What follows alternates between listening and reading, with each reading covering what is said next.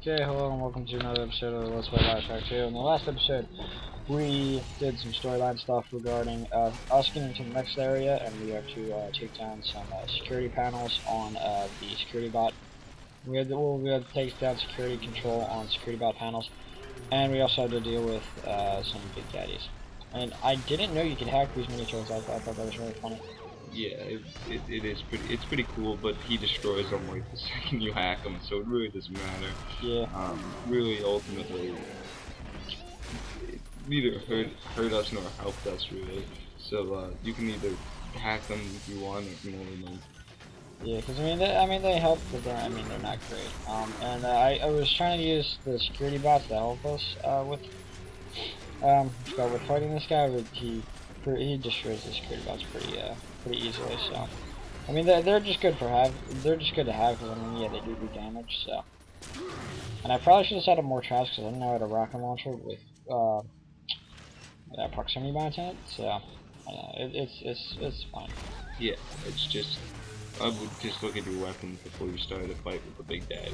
Yeah, It's definitely a good idea before you just jump into something, especially if you like don't have any ammo or things like that. You want to make sure you're prepared and have like traps and things such as security bots because they are kind of big and bulky and kind of hard to take down. And if you want to stay alive, be advised. Yeah, believe me, there was a lot of times I went into fights completely unprepared, and it was not fun.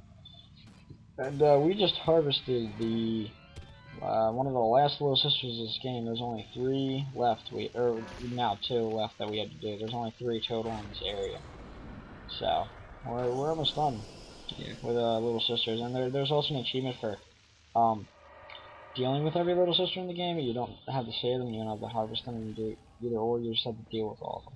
Because I mean the big daddies are an option throughout this entire game, but I mean you want Adam. Yeah, you absolutely the big daddies are an option, but in reality they kind of aren't. Yeah. You really want to get all the little sisters. You actually it'd probably be a better idea to if you're gonna harvest them to adopt them first and run around with them a little bit if you're not planning on getting any more big sisters, but or just send them on the way. Yeah, Okay, I was thinking about like say you adopted a little sister and then you took it around um to the bodies to harvest Adam, and then when you went to the like vent that you saved it in, where you harvested it, because then you get Adam from the bodies that the little sister harvested, and then you get Adam from harvesting the little sister. So I don't know if that's a way to get more. I mean, I guess it would be. yeah, or that would maybe make more, or would it ultimately come out to be less than saving a little sister anyway? Yeah. So it's just all big mystery. But the thing that annoyed me in this one was that in the last one like there was a constant the tenant bomb, like she always like pressured you to save them, and I would save them anyway in Bioshock 1, but tenant bomb wasn't in this game at all, which kind of annoyed me because she was like the ones that took care of the little sisters. So I don't know, I just thought that was annoying because you think that she would at least have some part of the game, because I mean, little sisters are obviously going to be in every Bioshock, and if there's another one. I love this possessed vending machine. It's pretty scary. Not really. But I mean, I don't really know if she would have like a part that she would be able to go into because you're a big daddy now. Yeah, So that's you're true. really not saving them as much as just contributing to the system. So I don't know if she really would have a part. Yeah, that's true. But I'm curious to see how this ends because like when you're spoiler alert, just to let you know. And like when I played through this the first time, I saved all the little sisters, and at the very end, you need little sisters to help you get out. And I thought it was the ones that you saved, so I'm curious to see how You get out without them. yeah, or if it's just other little sisters. I don't know. So I'm curious to see that. And then right here, just it's just set up a plan there because you'll be fighting some splicers and then Alpha Series Big Daddy. So We just want to set up a plan, put some proximity mines down, proximity mines, some mini turrets, you know, just nothing crazy. Nothing fancy. Yeah. Just By the way, this was a really cool part in this game when this happened. I thought it was pretty cool. Yeah, just this entire area is probably like one of my favorite scenes in Bioshock.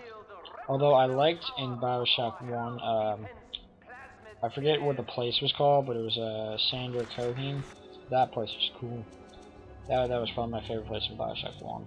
So, I like the weapons better in Bioshock 2 than in Bioshock 1. The weapons obviously are more powerful in this one just because you're a big daddy.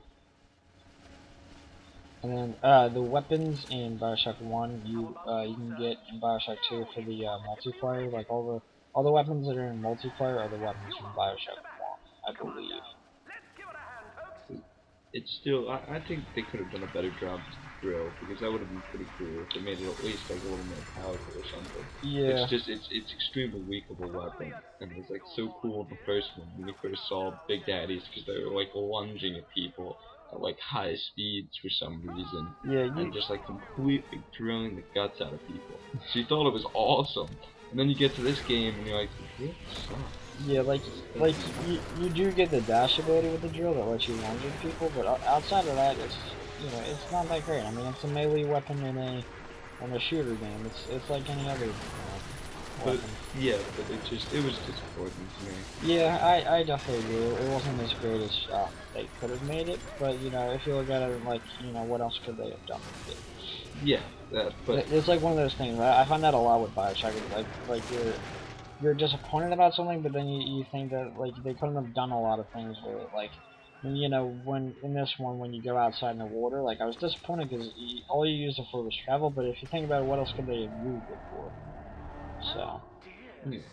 I mean, it would have been kind of cool if it was just like while you're in the water, there was something like freaky going on, yeah, something like like that. something like that. Like Bioshock, it's creepy, it's eerie, it's not scary. There's a fine line between scariness and just being creepy. Because the last game, at some points, it would be kind of scary because it would be like you'd see someone, the lights go off, and you wouldn't know where they were. Oh my god, yeah. That would be Bioshock 1 was a lot scarier. Not that it was too scary to begin with, but Bioshock 1 they did have some scary yeah. scenes.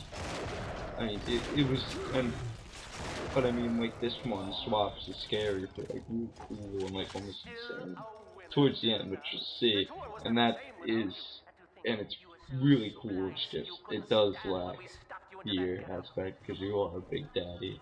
Yeah. So I mean, Cause like in the what you call it? I don't know. In the last one, I guess. Well, yeah, that's a good point. Like in this one, you're a big daddy, and then the last one, you were just a human. So I guess they could have done more with you just being a human because you obviously you probably felt more defenseless as a human as a big daddy rather than as a big daddy. Like when you're a big daddy, you feel you have more power. So I don't know, but I don't know. The first one was a great game. yeah, I definitely suggest playing both of them because yeah, like the first one was scarier. But the second one had a lot more action in it, and it was not more fun to play, but it was just some of the fight scenes were cooler. yeah, So absolutely. But I mean, it was just pretty cool. I mean, maybe not even just the fight scenes, just the scenes that where it would just almost like freak you out about it because there'd be like a shadow or something, but no one there, yeah, or like things like that. That just yeah, that happened a lot in Bioshock One. it didn't happen so much here. Yeah, and like I said, like in Bioshock One, this happened a lot where you would see a splicer laying down, and you think it was dead, and then it would hop up and try to kill you. And that really didn't happen all too much in Bioshock 2, which I was kind of disappointed about because it was kind of scary in Bioshock 1. But I don't know. And we still got time. But what's called yeah, here's the last radio thing that we gotta shut down, and we're just saving that for next episode. Yeah, And here we get drunk on whatever was lying around, and it just makes your vision blurry. And I think it might take away some of your Eve, so I wouldn't suggest it. yeah, but I believe there's a tonic for you to not do that. So, alright, well, we're on that time. We'll see you guys next episode. See ya.